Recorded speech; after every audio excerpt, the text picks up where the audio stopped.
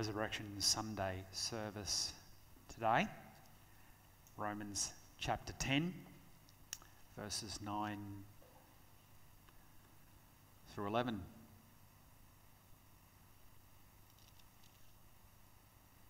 These are the words of God. That if you shall confess with your mouth the Lord Jesus, and shall believe in your heart that God has raised him from the dead, you shall be saved. For with the heart man believes to righteousness, and with the mouth confession is made to salvation. For the scripture says, whoever believes on him shall not be ashamed. For heaven and earth will pass away, but the word of the Lord will remain forever. Amen. This morning it is my great privilege, as it was on Friday, not just to preach Christ crucified, but this morning to preach Christ resurrected from the dead. Today, the topic itself, or the title, is The Great Confession of Christ's Resurrection. It's not something historically that has been confessed. It is something that we confess each day of our lives by living in the light and the truth and the power of Christ's resurrection. The Great Confession is representative of our lives. So today I hope for you to see that by God's grace. We're going to look at 3 verses and 3 points. If you're taking notes, you can write this down. I'll leave it on there for a while with the main point. We're firstly in verse 9 going to look at a confession regarding the sufficiency of Christ. The sufficiency of Christ. That is, Christ obtained salvation and rose from the dead as his validation of that alone. He did the work himself. That's why we have that stained glass mirror there to your right-hand side in the middle. It says sola Christus. I'm not a Latin scholar, but it means that Christ has done that work alone. Sola is alone. If you go solo, you're going on your own. Sola Christus, Christ alone. Our hope is in him and him alone. Amen. It's a beautiful history of stained glass windows, as people who couldn't read or write would see the pictures, and of course we've got some Latin up there to help us along. So we've got secondly a confession regarding the salvation of the soul in verse 10. It's a saving confession that we make. We're saved by that confession in Christ when it comes from the heart. And thirdly, verse 11, a confession regarding Scripture's promise to the believer. We don't have a living Christ to look to. He is reigning in heaven above, but we have his living word that the Spirit animates. And in that same gospel confidence, we look to his word as that light that reminds us that we have life in him. The main point being that those who confess and believe on Christ Jesus will be saved, and here's our little icing on the cake at the end, and will never be ashamed.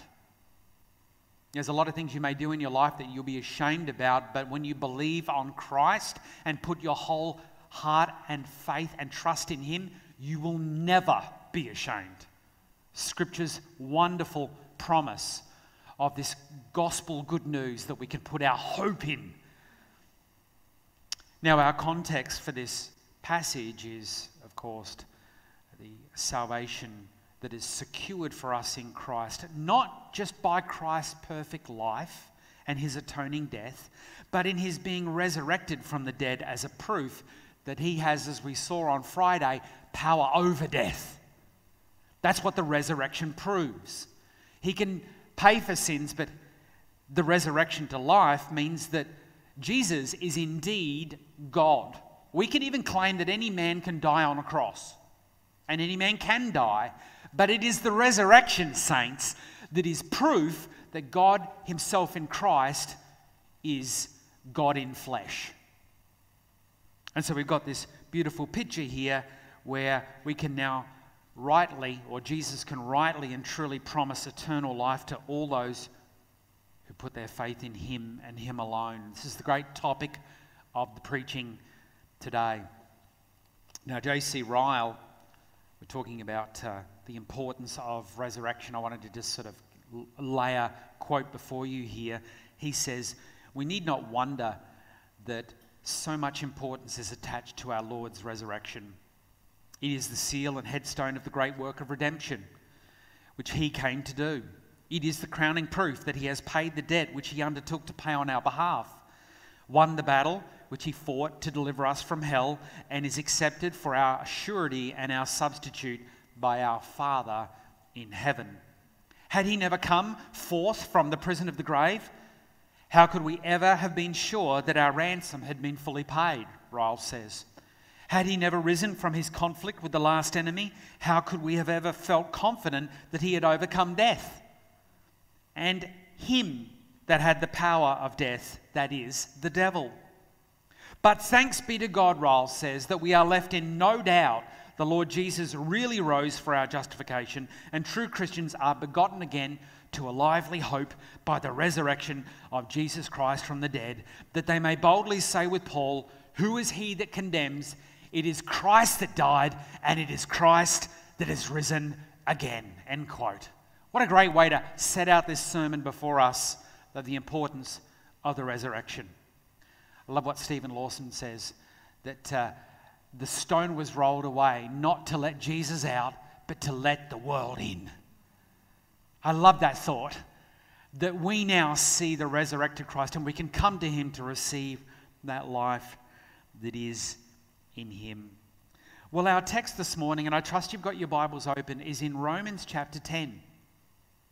Now, this text is often preached in the context of saving faith. If you will confess and if you will make a verbal declaration that Christ is Lord, you will be saved. I want you to see it in a broader light this morning. And I also want to get some context by going back to Romans chapter 10, verse 1. Would you turn there with me, please, and we'll have a look at it on the screen.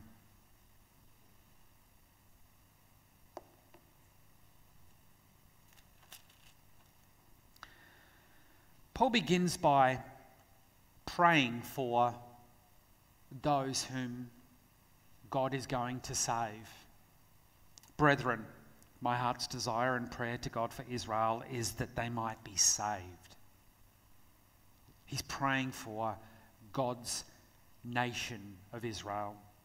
"For I bear them record that they have they have a zeal of God, but not according to knowledge." Verse 3, "For they being ignorant of God's righteousness and going about to establish their own righteousness, have not submitted themselves to the righteousness of God. For Christ is the end of the law, for righteousness to everyone that believes." Another word that could be best translated there for end is Christ is the goal of the law, for righteousness to everyone that believes. This is why we don't look to the law anymore to save us. We look to Christ who fulfilled the law on our behalf. And our righteousness is now found in his obedience and his fulfillment. Paul wants God's people, Israel, to be saved, and he is concerned about them. Of course, the sealing of our salvation is seen not just in the cross but in the resurrection, because we're saved to new life. We died in him, but we are risen in him also. And Paul is concerned for God's people, Israel, that they are zealous for God. They want God, so to speak. They are wanting to pursue the God of Israel, but they don't know the gospel. The gospel in Christ. They know the gospel in the prophets, in Moses, so to speak, as far as the Old Testament writings, but they don't know its fulfillment, the end of what righteousness is in Christ. And it is even today that the people of Israel, our prayer should still go on for them, shouldn't it? That they would be saved. That God would gather the Jews from all over the globe and bring them to himself. And this remains. Jewish people, even today, as many of us know, are still awaiting their Messiah. They're still waiting for this Messiah, this long-awaited one to come. How sad that is, that they've completely missed the Messiah of Isaiah 53. And just reading from an author here, who explains that they've even taken out Isaiah 53 from their readings. He says the 17th century Jewish historian Raphael Levi admitted that long ago the rabbis used to read Isaiah 53 in the synagogues. Of course, that's the suffering servant chapter, where it's the one who comes and suffers and dies for his people. Of course, that clearly pictures Christ. But after the chapter was read, he says, arguments and great confusion from the rabbis would come about. And so they would simply then take this prophecy. A decision was made to take this prophecy from the Haftarah readings in the synagogues and simply no longer read it. And that's why he says here in this article I'm reading, that's why today we read Isaiah 52. We stop in the middle of the chapter and the week, and after that we jump straight to Isaiah 54. You can't be saved outside of Christ, and to take out the reading of Isaiah 53 is a real picture of the blindness of Israel still that they have in part. So the Jews without a Saviour, what does it say in Romans 1 through 4 there? Well, they aim to establish their own righteousness before God. This is because we are made in God's image. Instinctively and innately, we know that we need to live good lives and that evil is a bad thing. This comes from our conscience, which God gives us, the ability to know right from wrong. So outside of Christ, we try and be good. We try and establish our own righteousness. This is a form of zeal, verse 2, that we see in the passage there, to make ourselves right before God. If we don't have a gospel, we want to just be good people, we want to do what's right before God, and we want to establish our own righteousness. And in seeking to establish our own righteousness, we don't inevitably submit to God's standard or measurement of righteousness, which is found in Romans 3:23, that all have sinned and fallen short of God's righteous standard. There is none righteous, no, not one. Ecclesiastes chapter 7 verse 20. Solomon puts it this way, surely there is no righteous man on the earth who never sins. Our only hope is found in verse 4. Have a look at it with me. This is the answer for Paul and for the Jews, and of course for us, Jew and Gentile. In verse 4, that Christ came to what? Fulfill the law. He is the goal of the law. He is the end of the law. I did not come to abolish the law, Jesus said. I came to establish the law, to fulfill the law. So those that then who believe on him, and today as we'll see confess him, are made righteous in his obedience. Our sins were imputed to him on the cross, and his righteousness, his whole fulfilling of the law, is fulfilled in us. That's the gospel. Not the law's no longer around, it's the end of the law and we live by grace. That is an erroneous gospel. Jesus, we live in the spirit and the moral expectation of the law, amen, and we do that by the grace of God through faith in Christ. It's both law and grace now, but we're not living in righteous obedience to the law because those standards have been met in Christ and we're fulfilled and perfected in him. But ultimately I'm going to go on to explain that today because our confession is a righteous confession. And so this law that Christ fulfills, he's the end of the law, and we're saved not in our own righteous outworking of the law, but in his righteousness. We're saved in him, and we have no need to be ashamed. This is, quite frankly, everyone, why every other religion in the world endeavours to establish their own goodness. It's about you getting better, doing more, trying harder, and you become the end of your own salvation. Your good has to outweigh your bad. But the good news of the gospel isn't do more. The good news of the gospel is that it's done in Christ. It's done in him. He, today, as we'll see, if you call on his name and believe on what he has accomplished, is the end of your efforts to establish your own righteousness before a holy God. The end of your effort, like the Jews still do today, to attain your own righteousness in your own strength or in your own zeal, as Paul puts it there in the beginning of chapter 10, before a holy God. Now, this passage today, as we dive into verse 9, establishes two other things I want to show you: God's sovereignty and man's responsibility.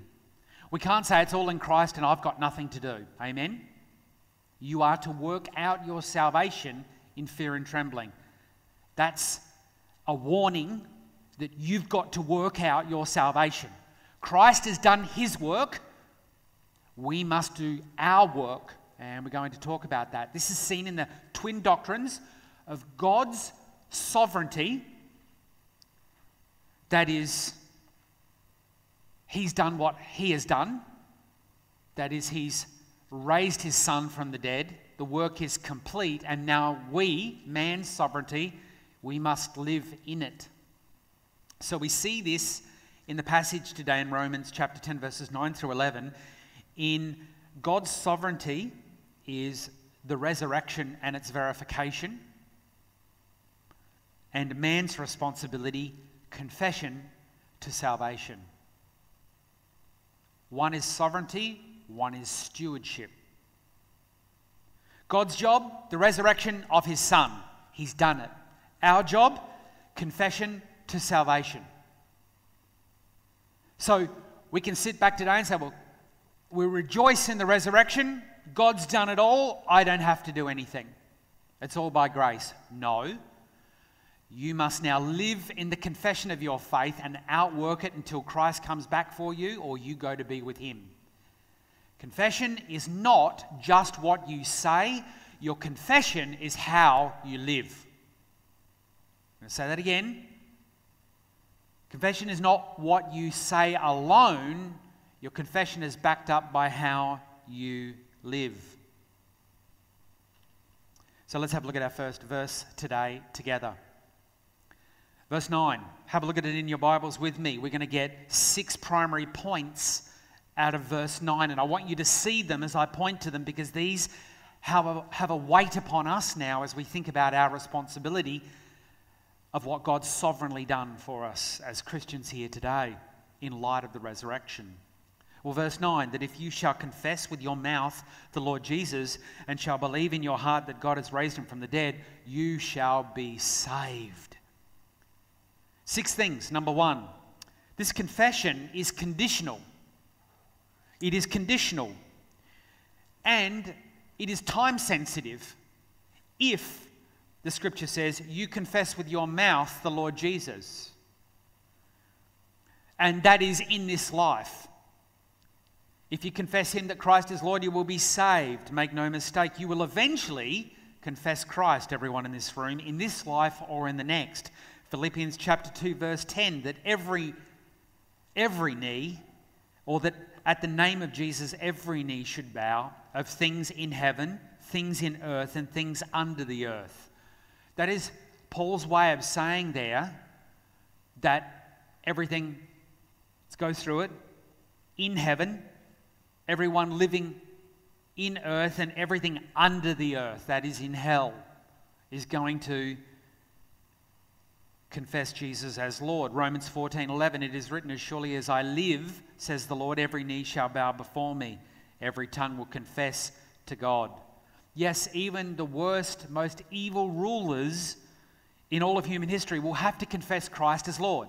So you either confess him in this life now and you are saved, but you will ultimately bow the knee to Christ in this life or in the next. But it's in this life that you can be saved by confessing his name. It is not a matter of if, saints, it is a matter of when. But all will confess him.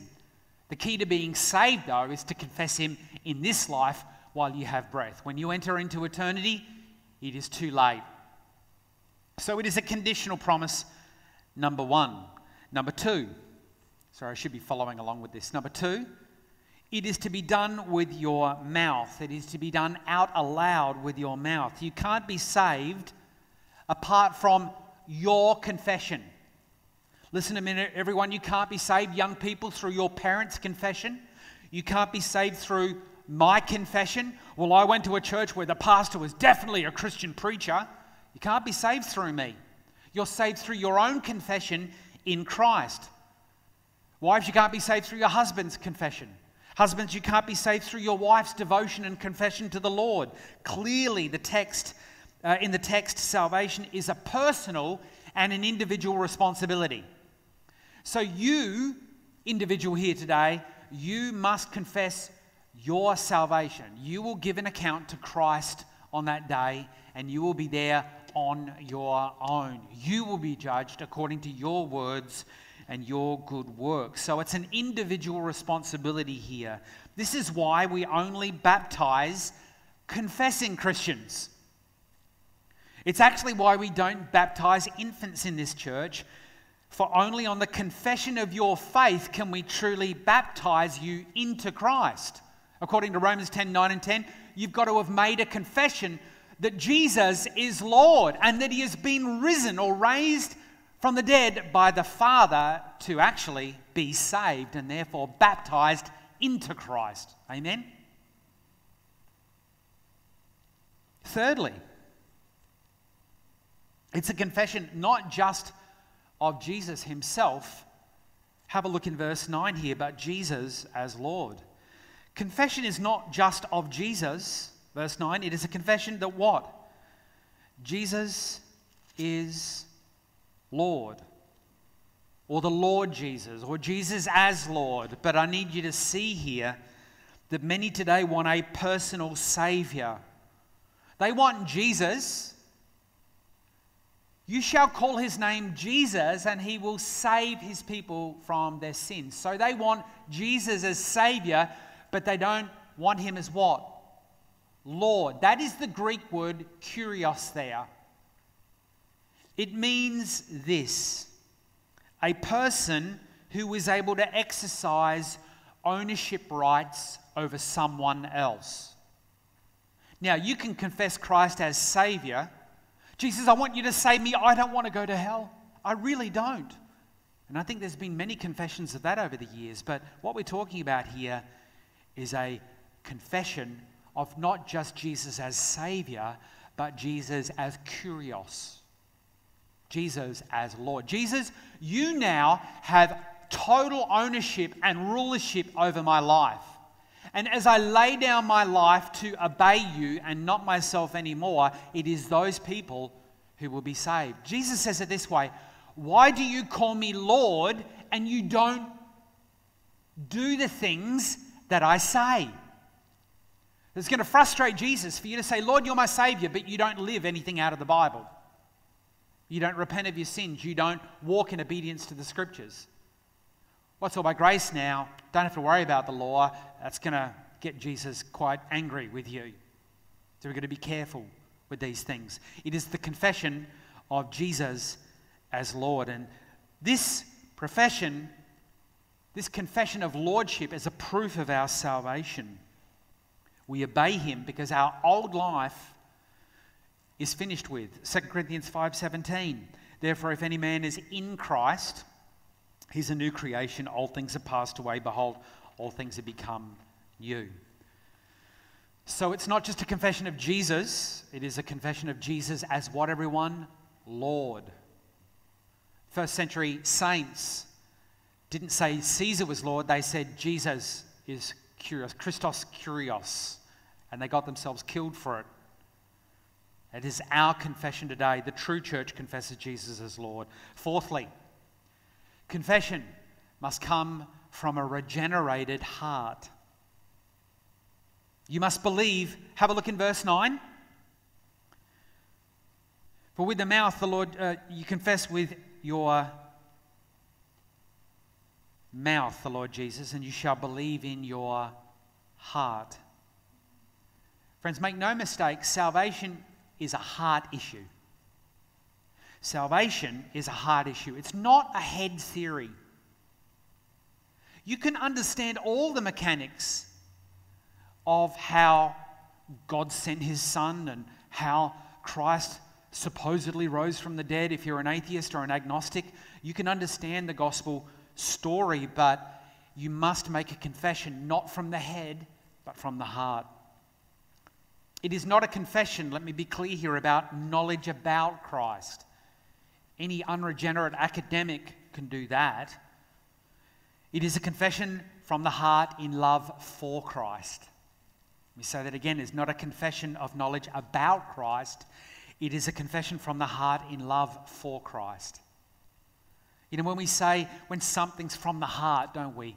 We mean I'm genuine. It is something that we're genuine. But this confession is more than that. It comes from a heart that has a complete sovereign work of God enacted upon it. Why? Because you cannot give yourself what the Bible requires for you to make that confession. That is a new heart, a new disposition, a new desire for God that wasn't there before. It is the regenerating of a human heart. It is a complete work of God alone through His sovereign Spirit. Maybe we can turn in our Bibles here to Ezekiel chapter 36 for a minute, and we'll have a look at this together.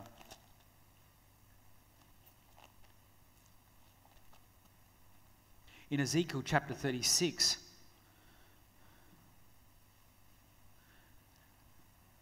we'll see what goes on here in salvation. In the Old Testament, it's prophesied by the prophet Ezekiel 36, verse 26. A new heart also will I give. So this is God giving those who will be regenerated, be given new life, resurrection life. A new heart also will I give, and a new spirit. So God's going to put that spirit inside of you with that new heart. I will put within you, and I will take away the stony heart out of your flesh, and I will give you a heart of flesh. Verse 27, I will put my spirit within you and cause you to walk in my statutes. You know you've got a new heart. You know you're regenerate because you're following God's word, God's commandments, God's statutes, and you shall keep my judgments and you shall do them. Well, here we have it. 1 Corinthians chapter 12, verse 3. No man can say Jesus is Lord but by the Spirit of God. God's Spirit has to be in you to truly confess that Jesus is Lord. Let me render that in a way that it's probably more clearer to us here today. No man can say Jesus is Lord and truly mean it without the help of the Spirit of God. Because anyone can confess Jesus as Lord. Anyone can come to the front today and pray a prayer, if you like, but they don't mean it. It's not from a regenerated heart. It's not from the Spirit of God. So it must come from a regenerated heart. Fifthly,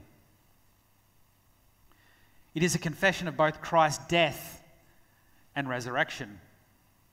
If you believe, have a look in verse 9 here again, if you believe that God has raised him from the dead. The focus here is not on the death, but on the raising of what God has done. Only God can raise people from the dead. What is the point of Christ's death without faith in a resurrection? You confess from the heart not only that Christ died for you, atonement and death in him, you confess Christ's resurrection and that you've got new life in him. And watch this, because of that, you're living a different way. You will experience two resurrections. One, if you're a Christian, you will be saved from the deadness of your sins into new life in him. Amen.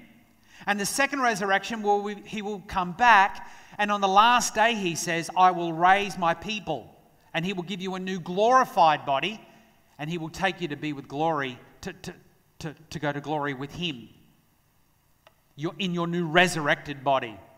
Now, when that happens, some of us may have already been in heaven a number of years in our spiritual bodies, but he will raise us from the dead and give us a new body in which we will serve him in glory. So this resurrection that we confess, not just that Christ died, this is the problem with Christ only as Saviour. Because as Saviour, we're only confessing his death in one sense. But as Lord, we're confessing him as Lord over all things, including death. So this is why it has to be the confession of Jesus as Lord, not just over death, but over life and over my life. He is Lord of all. And that's what lordship means. He is owner of all things. From him, through him, and to him are all things. So we've got this beautiful picture here of what God has done in the Lord Jesus Christ. If he was not raised from the dead, as we know, of all men we are the most miserable, for Christ still lies in a grave, and all of his promises for eternal life are good for nothing.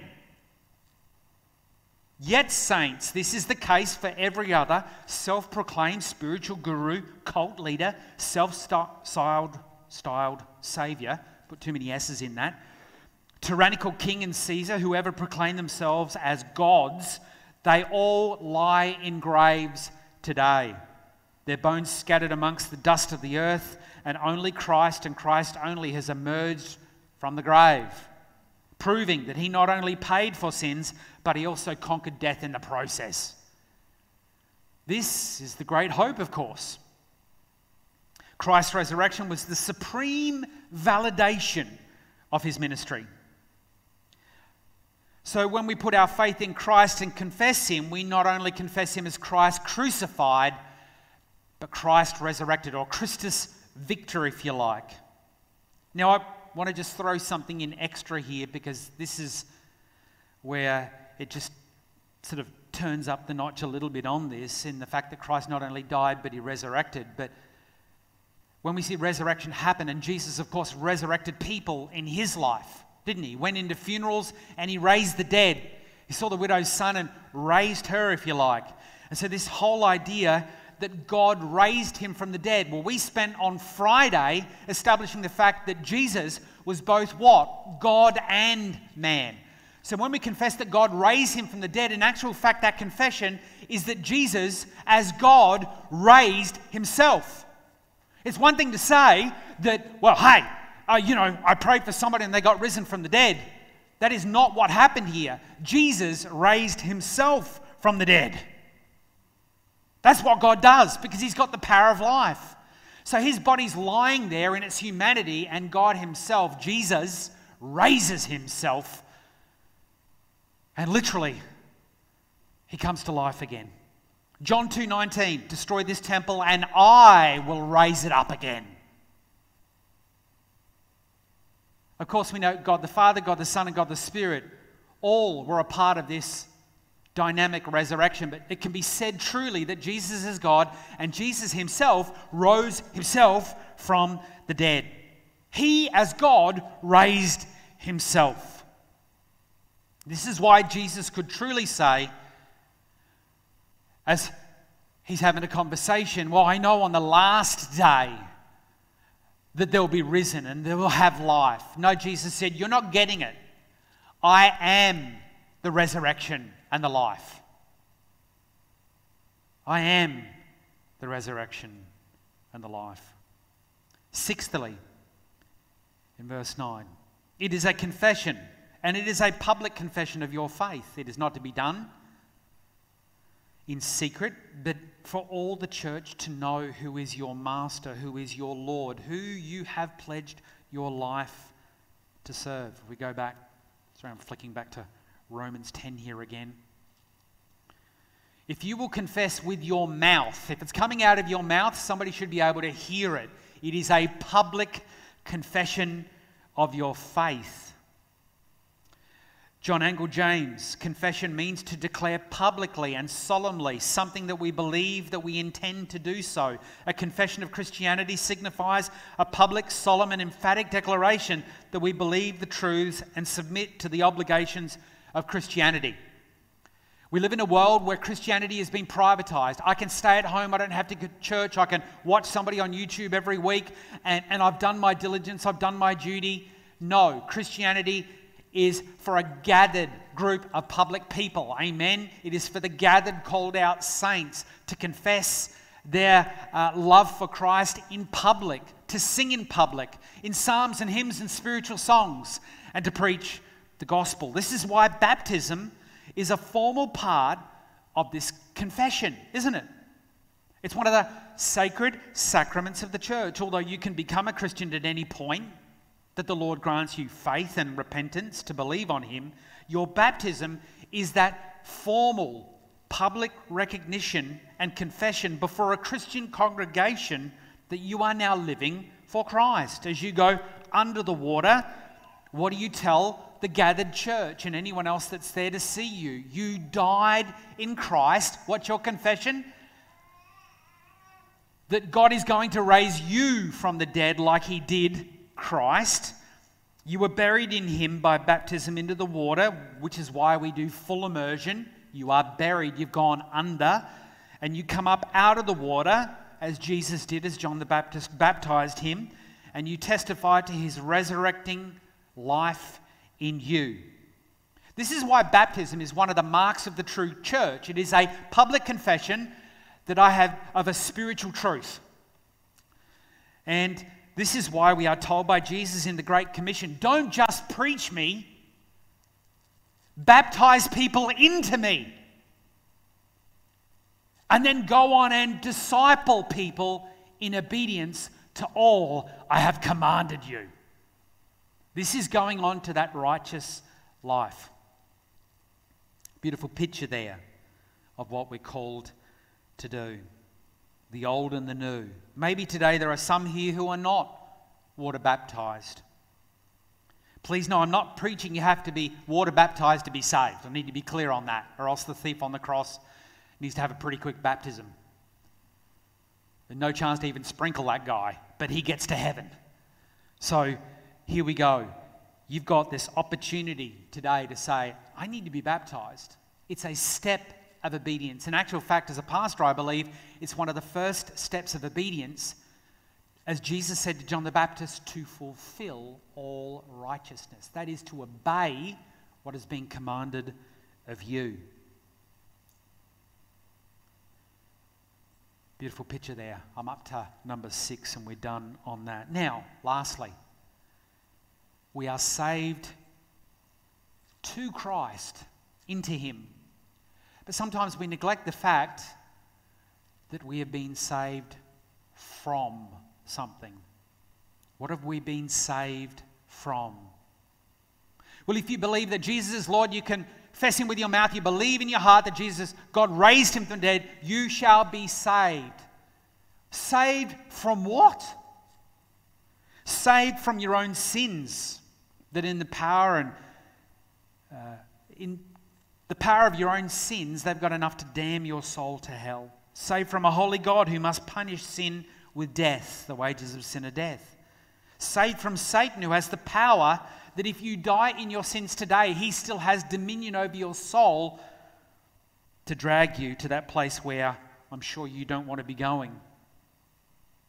You must bear the wages of your own sins and receive payment or pay for them in the eternal flames. Saved from your own sinful desires. When you live for Christ, you put him on. You leave your old life behind. You are given over to the love of God in your heart so that you can no longer live the way you used to live. You're living righteous living now. You're walking in the Spirit and not in the flesh. You are set free from sin's dominion. You are given the ability by the help of the Spirit and with a new regenerated heart to say no to your old ways and live in a God-glorifying way to Christ Jesus, walking in that fullness of peace and joy. Christ, in essence, has become all sufficient for you. Verse 9 has a lot in it, doesn't it? But we need to move on to verse 10 today. Verse 10 is a confession regarding the salvation of your soul. So we believe on Christ, we confess from the heart. Paul now tells us how this confession now works. Firstly, it works in a belief that continues to be borne out in the fruit of righteousness. We don't just believe in Christ and that's it. Many of us have met people, well, I believe in Jesus. What, do you believe in him just as a historical figure? Do you believe in him as someone that did a lot of good in the world while he was here? No, we must believe in him as both Saviour and Lord, and then that belief is outworked in following him in righteousness. Saints, it is clear in the book of James, chapter 2, verse 19, that James teaches that even demons have an orthodox belief in Jesus being the Son of God. They know that God took on flesh. They know and have an orthodox confession. Yes, even demons, chapter 2, verse 19 of James. Mark chapter 1, verse 23 and 24. What have we to do with you, Jesus, Son of God? Anyone can confess Jesus is the Son of God, even a demon that's on a one-way track to hell.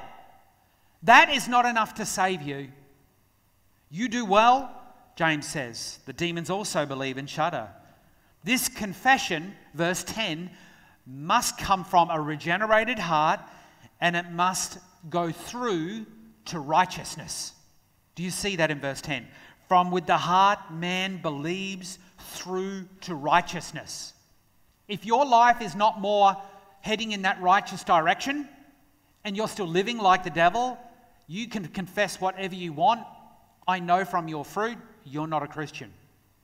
Ultimately, God determines that in the final judgment, but by your fruits, you will know them. So there must be fruits worthy of repentance. And these fruits are fruits of righteousness.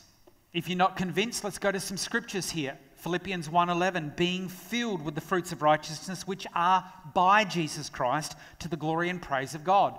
Your life is not just a one point in time confession. It is a life that's outworked to the glory of Jesus Christ that bears fruits of righteousness, to the praise of God. Your life should be praiseworthy to him. Proverbs 11:3, the fruits of the righteous are a tree of life. James 3:18, peacemakers who sow in peace reap the fruit of righteousness.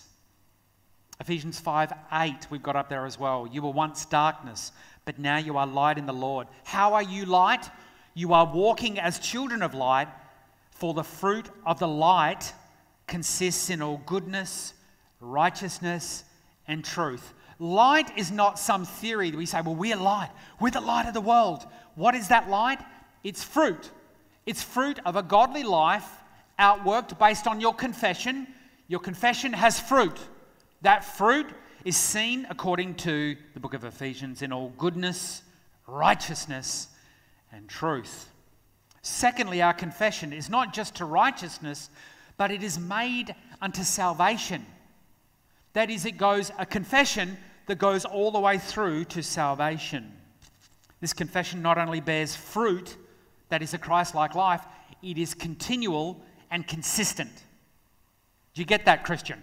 Your confession should be outworked in a continual, consistent life of godliness. Now, I understand sometimes as you're heading up the highway of holiness, that you can, some days it's like one step forward, three steps back. I get that. That's your humanity to keep you humble. But until then, we endeavor to follow and obey the means of grace, the fellowshipping, the reading of the scripture, the praying, all the things we're called to do in obedience to God's word. And as we do that, trusting that it's God at work within us, we head up the highway of holiness and we persevere unto the end. This confession is the story of our lives. Confession, as I said to you, is not just the words we speak, it's our holiness of character, it's the life we live. Thomas Brooks put it this way, wonderful quote by him: perseverance is one of those prime things which accompanies salvation. Matthew 10:22, you shall be hated of all men for my name's sake, but he that endures to the end shall be what? Saved. Not he who makes a confession at the altar, he who endures to the end shall be saved. Now that's either going to be the end of your life or the end until Christ comes back for you. But true Christians don't fall away. They don't lose their salvation. According to Matthew, those who are truly saved endure all the way to the end. It's called what for us in the Reformed Church? The perseverance of the saints, isn't it? We persevere not because of our own goodness or ability, but because it's God who is at work within us, and he's going to keep us Our job, that's God's sovereignty, but our job is to apply ourselves to our confession and to outwork that in fear and holiness and righteousness until the end. We persevere. So this confession from the mouth only, just to say it from our mouths only, is not what saves you. It must come from a regenerated heart, as we've talked about. I'm going to talk now about why people confess, but they don't make it to the end. Many of us in this room know people who have confessed Christ, but they're no longer following Christ. If anything, it's almost made them worse. Anyone can confess anything, let's be honest. A confession can be forced. A confession can be coerced. It can be emotively manipulated in an evangelistic rally from you, which is the way Charles Finney did it. He said if we can emotively get people to make decisions, and if you're taking notes, this is something you need to look at because it's done in a lot of churches today. It's called decisional regeneration. If we can just get people to make decisions, we can get people saved. That is a lie. We know today, we know from Scripture, that only God saves people when He awakens their heart from the deadness of sins. You can confess all you want, but it doesn't mean you're going to be saved. God has to do a work in you, amen? So here we go. For confession, what the Lord is looking for is not a confession to keep you out of hell or to please your friends or to ease your guilty conscience. No, the Lord desires confession to be made from the heart, from your innermost being, that acknowledges that your only hope and faith is in one place, that is in Christ. Now, in Christ and Him alone, that faithful confession, for that to happen, God has to change your heart so that, listen to me, you can be given faith to believe and a new heart to confess. So let's go back. For you to actually confess from your heart that Jesus, and with your mouth that Jesus is Lord and that God raised Him from the dead, what's got to happen first? You've got to be given faith to believe that, and you've got to be given a new heart because you've got to speak it from your heart.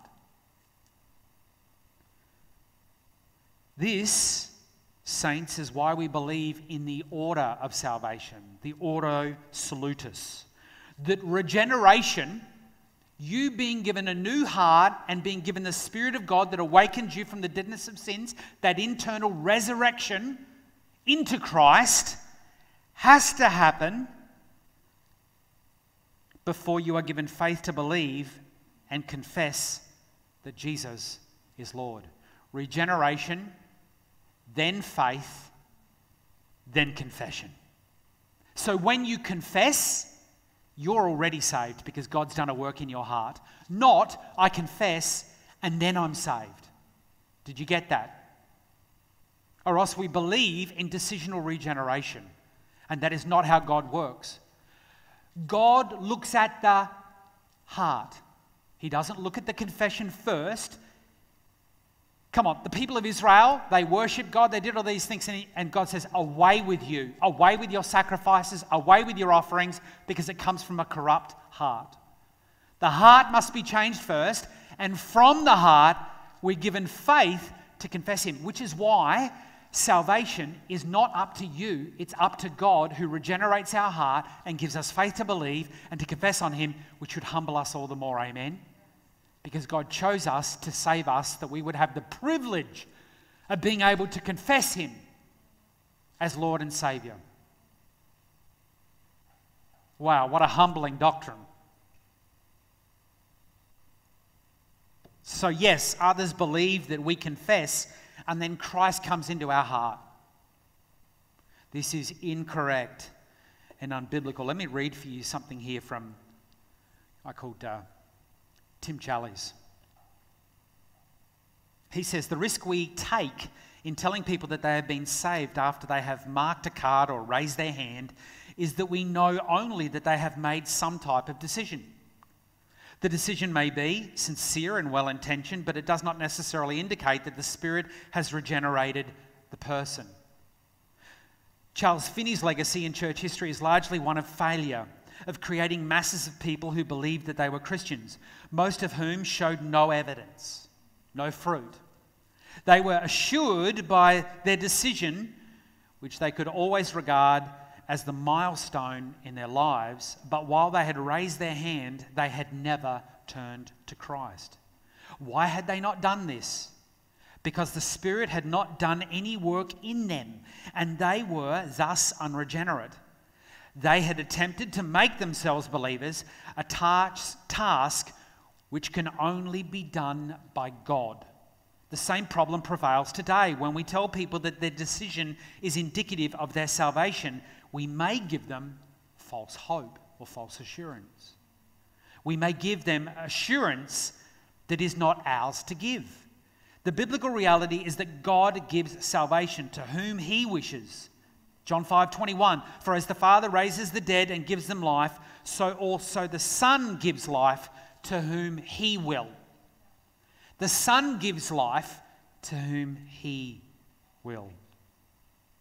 Joseph Aline here, never think you can convert yourself.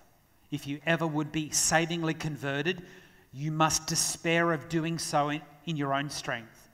It is a resurrection from the dead, Ephesians 2:1, a new creation, and a work of absolute omnipotence. Trust you've received the word of truth there. Point 3, as we close out this morning. Verse 11, a confession regarding Scripture's promise. Here's the icing on the cake. For the Scripture says, Paul tells the Romans in verse 11, whoever believes on Him shall not be ashamed.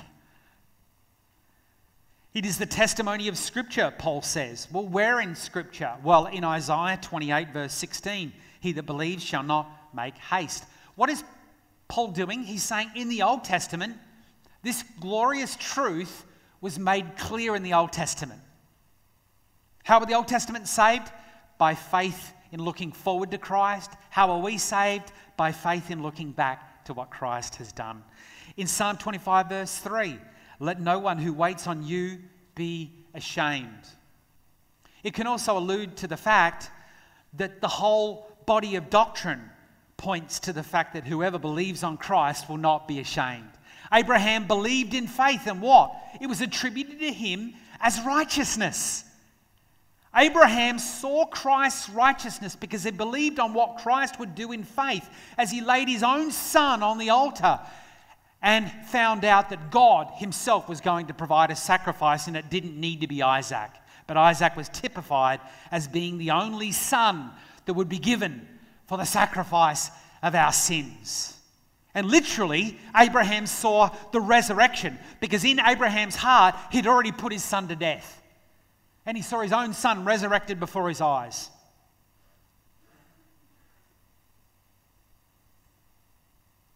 William Plumer, he asked the question, how will I be ashamed? How would I be ashamed? Let's look at the negative. All those who believe in Christ will not be ashamed. Well, how would I be ashamed if I didn't believe on Christ? Well, if you love not salvation, Plumer says, you love not the Lord Jesus, and you will be accursed when He comes. He who hates salvation, that's the message we've been preaching this morning, he says, loves death. Friend, hear me today. You hate the gospel, you love death. That's actually what you're doing. If you despise grace, you despise your own mercy. Prophets, apostles, martyrs, and the people of God of every age have not ceased to proclaim, and upon divine authority too, that Christ is our life. Neither is there salvation in any other, for there is no other name under heaven by which men, or given among men, whereby they must be saved. Acts 4:12. And how dreadful it will be to perish with the offer of mercy pressed upon us by the Lord. We shall die without remedy, because we shall then have sinned against the only remedy. Saints, we must look to Him and live. Well, on the positive note, we don't want to be ashamed. We don't want to turn down the remedy. We want to be unashamed, don't we? How will we not be ashamed? Well, we will not be ashamed because we have lived for the one who is worthy to lay our lives down for, proven our love to him by obeying his word. Hear the psalmist here, Psalm 119 verse 6, "Then shall I not be ashamed when I have respect to all your commandments." What's the key to not being ashamed? Loving the Lord, obeying his word. Secondly, we won't be ashamed because at the judgment seat, it will be there that we'll be awarded all of our rewards for being stewards of the salvation and confession that we were called to steward. And we get to hear those words, "Well done, good and faithful servant." We will be those workmen in 2 Timothy chapter 2, verse 15 that need not be ashamed. We will not have to be ashamed, for we will be found not in our own sins, but clothed in Christ's righteousness. Christ, Romans chapter 10, verse 4, being the end or the goal of our righteousness. We will not be ashamed, for we had one great object in this life, to bring glory to God the Father by doing those things that are pleasing to him. We will not be ashamed, for we have labored together with Christ, yoked together with him in gentleness and humility, taking his yoke upon us, loving the church, laboring in the church in gentleness and meekness.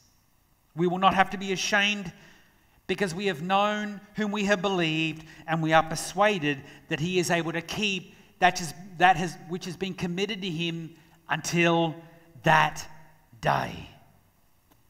And we will not have to be ashamed, church, because we have not been ashamed of the gospel, which is not just Christ's life, but his death, his resurrection, his ascension, his glorification, and his soon coming again. In conclusion here, J.C. Ryle says, what should this result in for the Christian's life, living in this life of righteousness, confessing unto salvation? He says it ends in a life where we would never be ashamed of our giving nature. We're given over now to serve the Lord.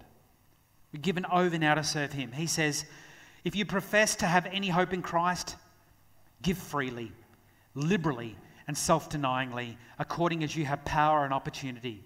Let not your love consist in nothing more than vague expressions of kindness and compassion. Make proof of it by actions.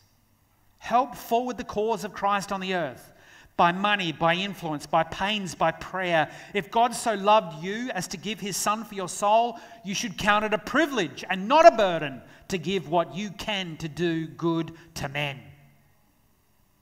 Now, the question remains, will today be the day that you call on the name of the Lord, that you confess Jesus as Lord, that God raised him from the dead? Is today the day that you can confess from your heart, from a regenerated heart, that God has awakened during the service, God has given you faith to see Christ clearly crucified and risen before you? He has given you the will, the drive, so to speak, in that he has given you faith to believe and grace to repent of your sins and to call Christ as Lord. This is the whole scope and nature of Scripture. The psalmist, save your people, bless your inheritance. You should call his name Jesus. He will save his people from their sins. The Son of Man came to seek and save that which was lost.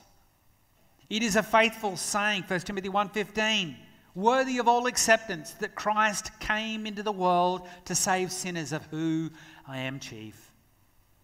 He is able to save to the uttermost all who by God come to him. Israel shall be saved, the great promise in Isaiah 45:17. Paul will see the answer to his prayers. All those whom Christ died for in Israel will be saved and believe on the Lord Jesus Christ with an everlasting salvation. Psalm 25:5. God has chosen you to salvation. Saints, today, we not only believe in the atoning death, we believe in the resurrecting life of Christ, not just in him, but in all of his future church who will come to faith and call on his name and call him Lord. Let us pray. Thank you, Lord God, that the promise of Scripture remains sure. He who confesses Christ as Lord, who believes in Christ as dying for sins and being risen from the dead, shall be saved and not ashamed. Thank you that we have our resurrected Saviour's words that because I live, you shall live also. And that all that the Father has given to you, Lord, you will raise up on that last day. Lord Jesus, may our lives bring glory to your name until we see you face to face and bow our knee again to you, confessing you as King of kings and Lord of lords. We thank you for this all in Jesus' name. And everyone said, please stand for the reading of the benediction.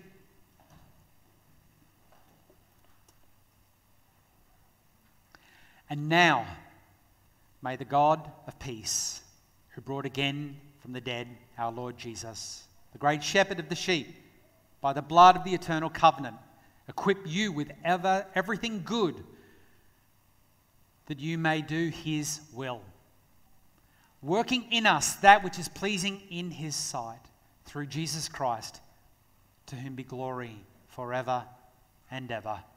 Amen. Blessings. Please be seated. Thank you, saints. What a